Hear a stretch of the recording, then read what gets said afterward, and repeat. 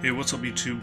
It's your buddy Technoboy back with another video of voltage stabilizer repairing, but with the same type of problem. Well, this is Microtek AC voltage stabilizer. It's for 1.5 ton AC, and this was having a problem of lower voltage output, like when the input voltage was like around 200, the output voltage was like 160, like that, and the AC was not running at all, the outdoor unit.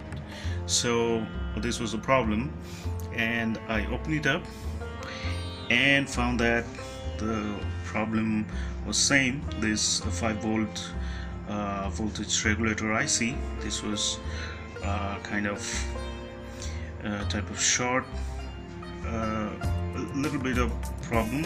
It was not giving the proper voltage to this microcontroller IC. When this microcontroller IC doesn't get the proper voltage, it doesn't work properly and does not send the signal to the relays properly, so the output voltage effect for that, like lower voltage or like higher voltage, like that.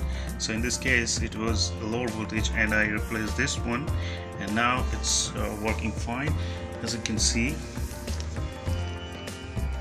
this is the input voltage, and pressing the button it will show you the output voltage.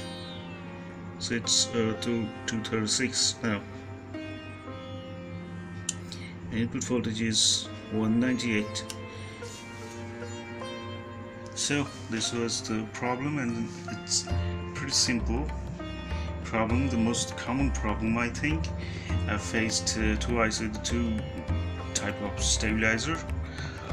Well, that's it.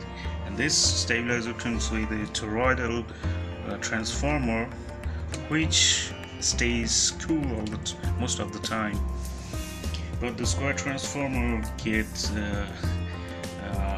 hot heat easily.